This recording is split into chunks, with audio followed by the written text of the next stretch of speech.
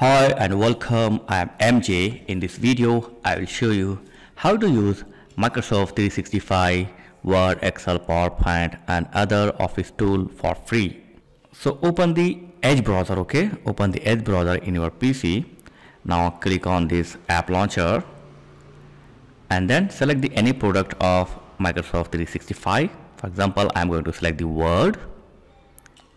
And here, first time you need to sign up. So click on sign up. If you already had a Microsoft Office, then you can click on sign in. Okay.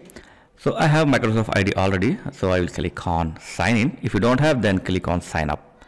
So just click on sign in if you have already Microsoft Office and sign in with your ID and password. And after sign in, you will get this type of interface. From here, you can use Word, Excel and other Office product for free of cost. Okay. So I'm going to use the Word here.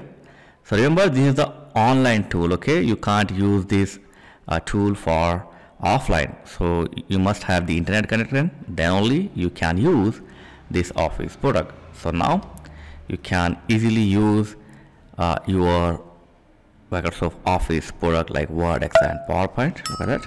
Yeah.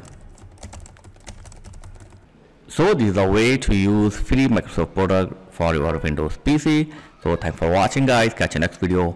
Please like, share and subscribe. Thank you very much guys.